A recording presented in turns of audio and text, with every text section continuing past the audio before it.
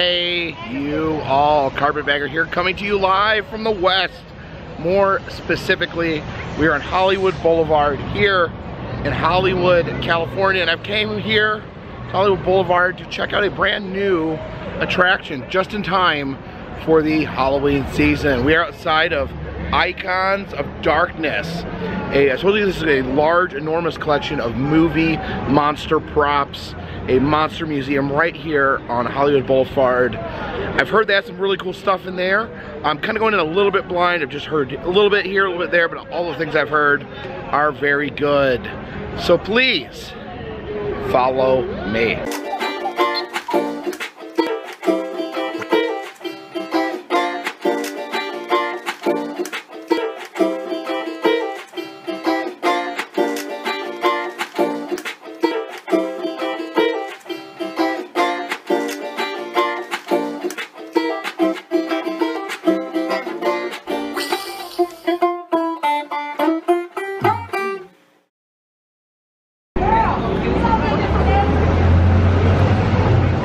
Oh, look who's here to greet us as we enter this horrible beast.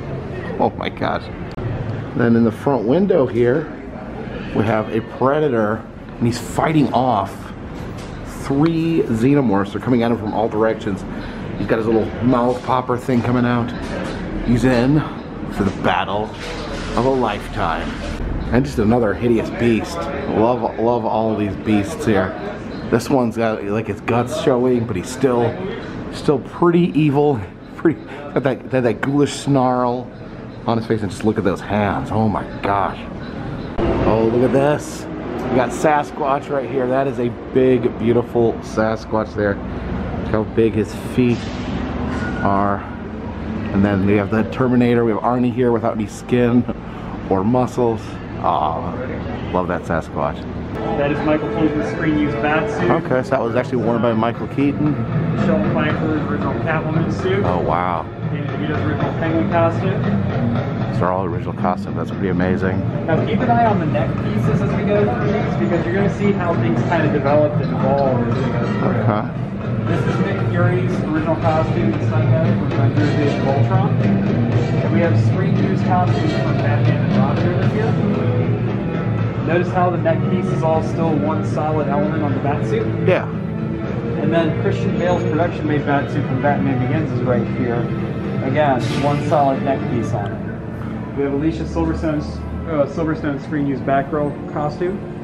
And over here, this is really cool. We have Wesley Snipes' costume, weapons, and effects head from Blade 2. This was actually used for the one-sheet poster as well from that movie. Willem Dafoe's original Green Goblin helmet from Spider-Man. And then we have Tobey Maguire's original costume and muscle suit from Spider-Man 2.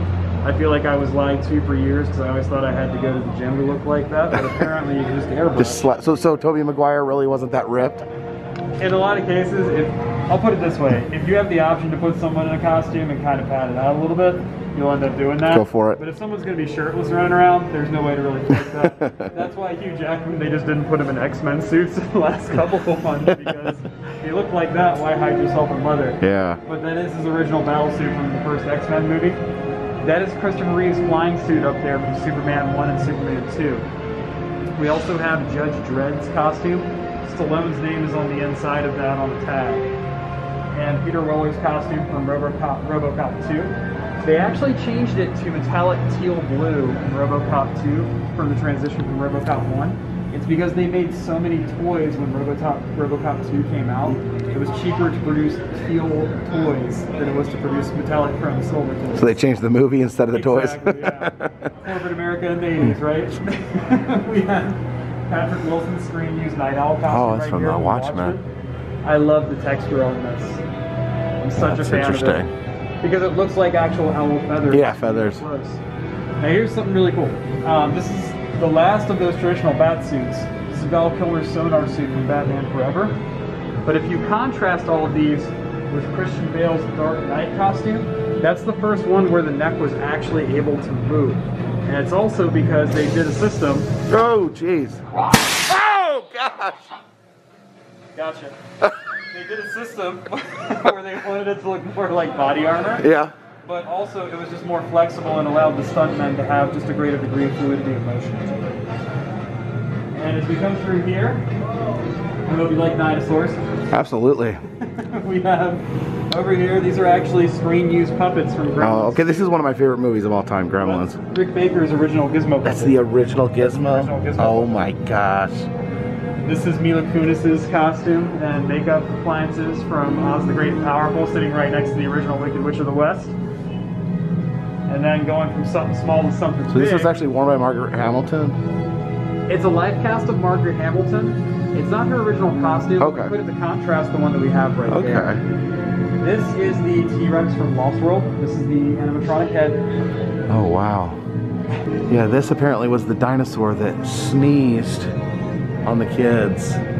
Actual screen-used puppet that sneezed on the kids in Jurassic Park 1. Original Velociraptor hatchling and eggs from Jurassic Park there. And below that is a screen-used Pteranodon head from Jurassic Park 3. It's amazing. And then there's this. This is the Spinosaurus from Jurassic Park 3. Okay. It's screen-used. The scenes where it clamps down on the plane, this is the one that they used. So that's why you see all the cracking right there around the mouth. It actually tells the story of the use inside of that movie. You have Goro? Combat at all? This is the Goro. Is this? It's made from molds. Okay, so made from the to create Goro. mold from the Mortal Kombat 1 movie. Yep, there were 3 puppeteers that operated this thing. There was a guy inside of the suit. The head was right about here. Then you had a guy behind him with a remote control controlling the arms and the fingers. And then you had a puppeteer that was controlling the head. Oh, it's amazing. This is a screen-used Lurk's costume and armor from Fellowship of the Ring. This is the guy that gave Sean Bean his like 85th screen death, probably, because he just can't stay alive in movies. And these are 2 screen-used Sleestacks from Land of the Lost. Sleestacks. Yeah, the reboot that they did in 2009. Oh, with Will Ferrell. Yep, that one. And then we have some prosthetics and makeup from different Lord of the Rings movies. And as we go up here, we have a lot of Star Wars stuff. This is actually a traveling costume that was used by ILM whenever they did premieres for Empire Strikes Back. Okay. And then we have a production-made Darth Vader helmet from Episode 4 and Episode 5. Over here we've got Jennifer Lawrence's screen-used costume and original bow, arrow, and quiver from Hunger Games. We have Kate Beckinsale's original costume from Underworld Evolution. If you're into Harry Potter, this is Daniel Radcliffe's screen-used costume from Deathly Hallows Part 2. Oh, that's cool. And that's his original acceptance letter to Hogwarts. Is the acceptance letter used in the movie? Yep. That's so the one cool. when he's at Privet Drive and it all just starts flying around. We had the T-800 endoskeleton here from Terminator 2, and then we have the one from Terminator Salvation. This one's a little bit bulkier. This thing took 8 puppeteers. Really? Like this model of it. Basically, the first Terminator, they made it out of composite plastic, and then they switched over to actual chrome when they did Terminator 2, and it doubled up the weight. So just moving that amount was just insane. This is Arnold's screen-used costume from Terminator 3, Robert Patrick's standing chrome head and bullet hit police uniform from Terminator 2, and this is Arnold's stunt head and original costume from Terminator 2 when he takes out the entire LAPD. This is actually a live cast of his face as well. And that's an effects head. It was used as a test version when they were doing that movie. The cool thing with these is that it's actually a process that a lot of effects houses will use because you have to keep paying actors to be on set even when you're doing the pre-production stuff. So instead of paying Arnold an exorbitant amount of money, they would just do a live cast of his head and then develop prosthetics and things like that on that so they knew that it would fit in the time game. This is the K-250 robot stand-in from Rogue One, which is actually my favorite Star Wars movie. Oh, wow.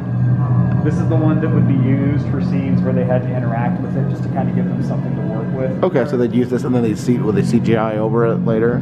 Well, not necessarily. This was really something to give people to interact with. Yeah. Gareth Edwards really liked a lot of practical effects and things like that, which is hard to do in a Star Wars movie these days, but it's very admirable to go with them, you know? We also have Ray Park's screen-used Darth Maul costume over there. Oh, wow. Actual screen-used Darth Maul. I apologize, original Darth Maul costume. Basically basically they'll make a variety of costumes for these movies, just in case something ever happens, you know? Because I mean, you can't just come up with a brand new bat suit on the fly if you're in the middle of 12-hour filming days. So they have these on standby, made by the production. We have an original screen-used Tusken Raider helmet there from Star Wars Episode 4.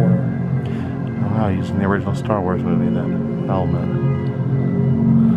And then we have some of the really cool aliens going on over here. Oh, wow. This is the Metaluna mutant. It's made from the original head, hands, and feet molds that were created from this island Earth, which is insane that those are still around. We have the original eyeball ring from Mars Attacks over here. We also have the original ray gun as well. Okay, those are props from Mars Attacks. And these are some Rick Baker creations. We have the Rick Baker made worm guy from Men in Black 2. We also have the split guy head from Men in Black. These are original screen use host and space jockey aliens from Independence Day. This is the one that Will Smith was dragging through the desert when it was the parachute. And this is the one that they cut open when they were doing the scene in Area 51.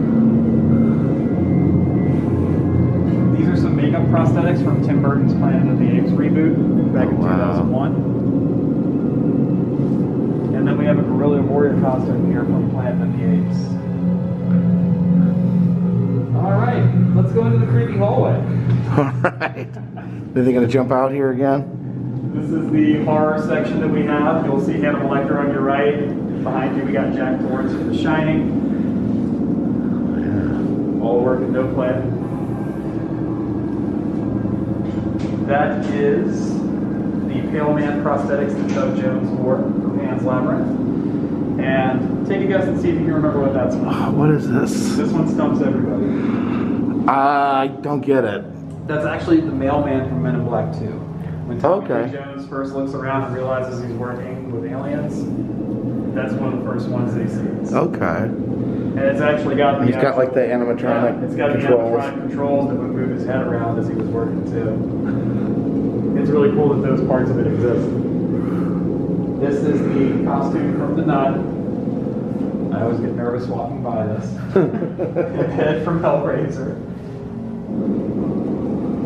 We have Twisty the Clown from American Horror Story. Oh, yeah.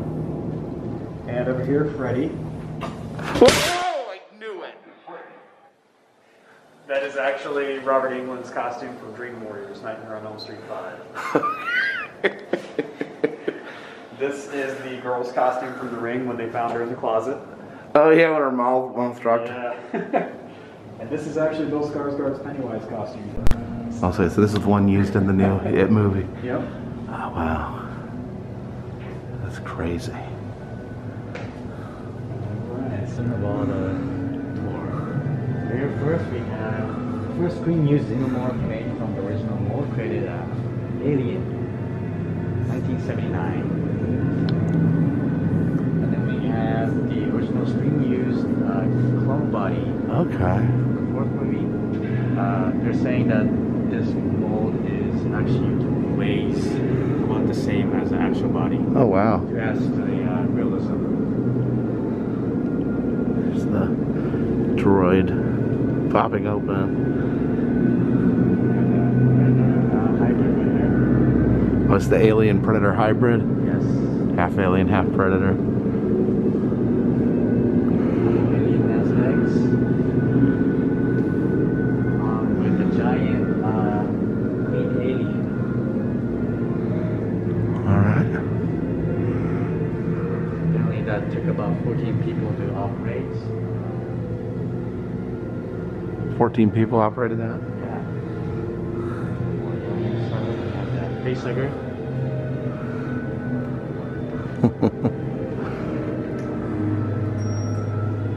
Oh! What was that? Jeez.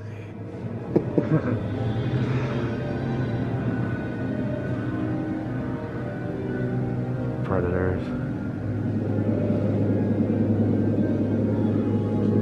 They're actually worn by the actual actors. To wear these costumes. We're going to the Pumpkinhead, Chucky,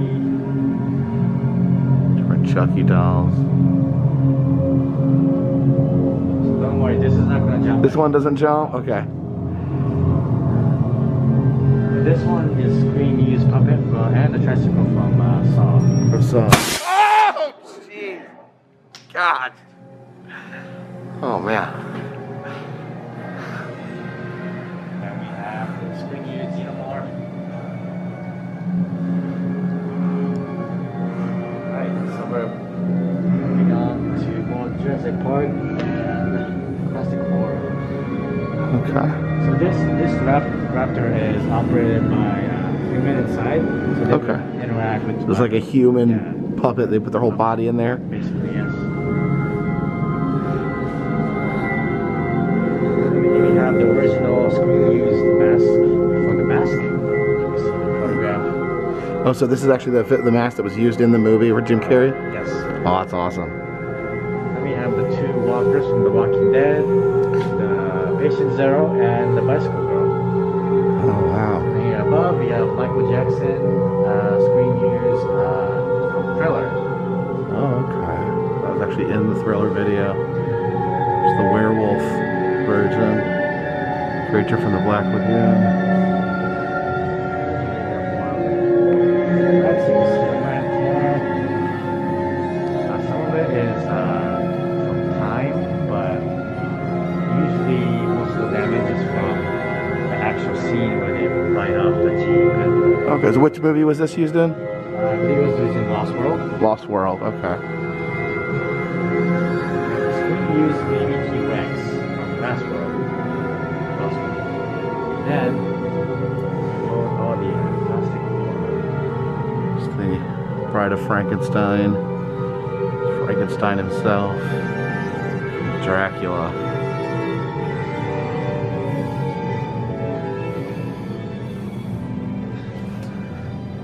It's different life cast of all the actors there. It's Mummy. It's Boris Karloff as the Mummy. There's a werewolf from Werewolf in London and the Wolfman. Werewolves from The Howling. We got Beetlejuice. Beetlejuice and the Headhunter. There. The Beetlejuice sandworm. That fake dummy from the original Exorcist. Oh, so this dummy is actually used in the. So it's gonna.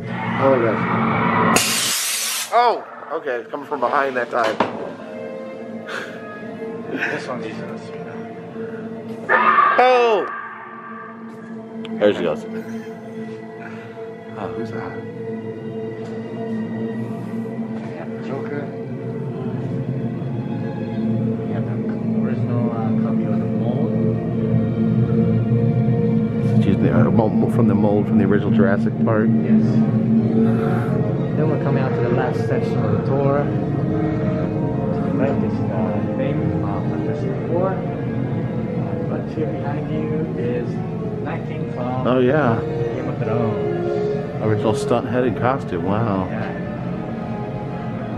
To the left we have Hellboy and Dave. You can see the wear and tear on the costume because most of these shots were filmed inside water tanks. Okay. Couple of X-Men guys and the Rocketeer. Yeah, the Rocketeer. It's Dr. Doom. Here you have Brad Pitt, Benjamin Button. Oh, this is the different stages of Benjamin Button there. And Jim Carrey's Grinch. Oh wow, it's the original costume and makeup from the Grinch. The spiders from Arachnophobia. Oh, look at this. This is Johnny. Yeah, this is actual costume used in Edward Scissorhands, one of my favorite all-time movies. Oh, and that is an original pair of his actual scissor hands. That's crazy.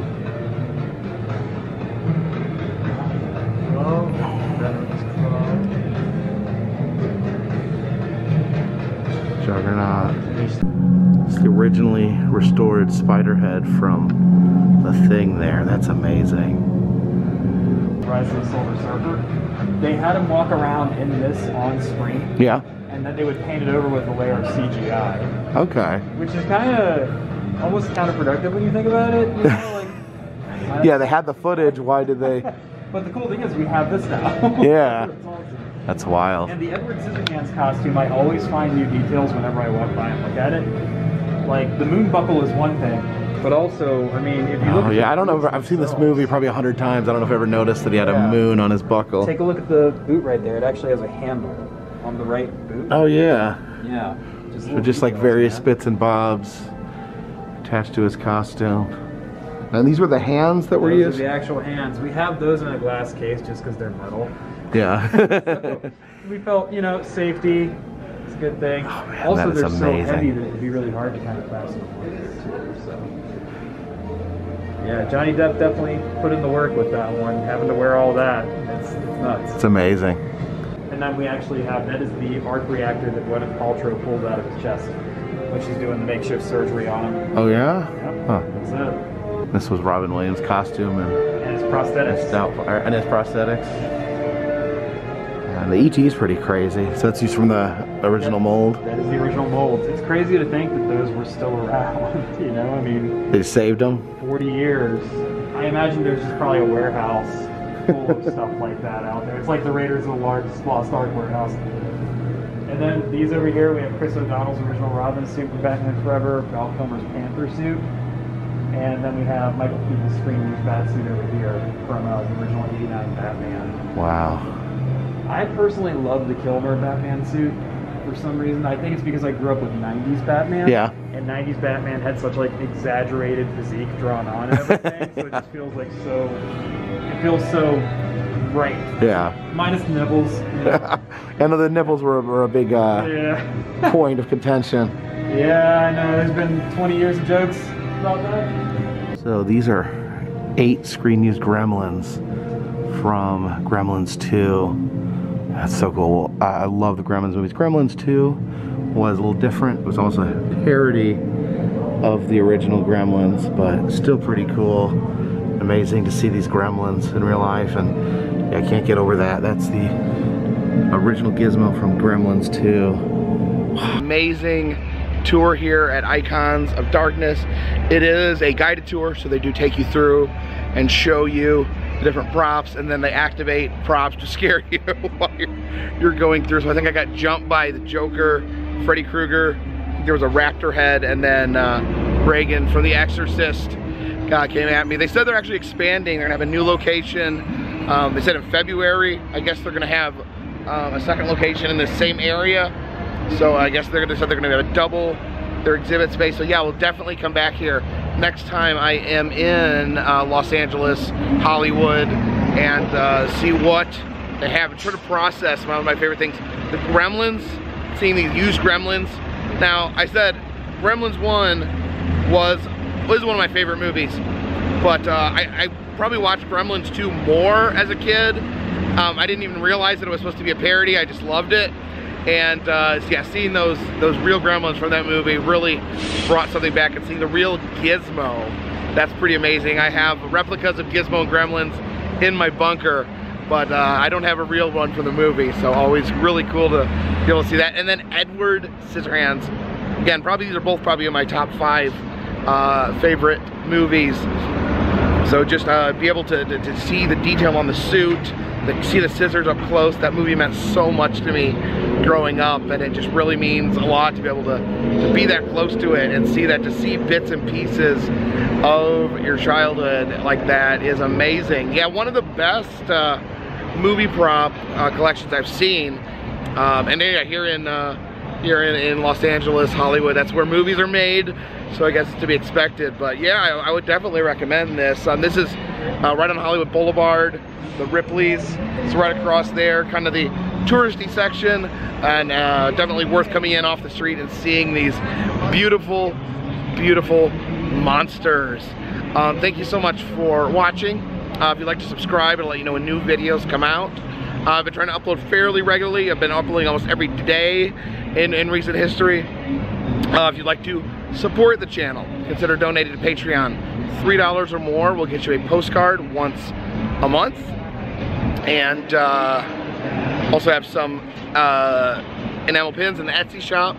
All that just helps keep this train on the tracks, this boat in the water, and this dirigible in the air. Until next time, my friends, this one's in the bag.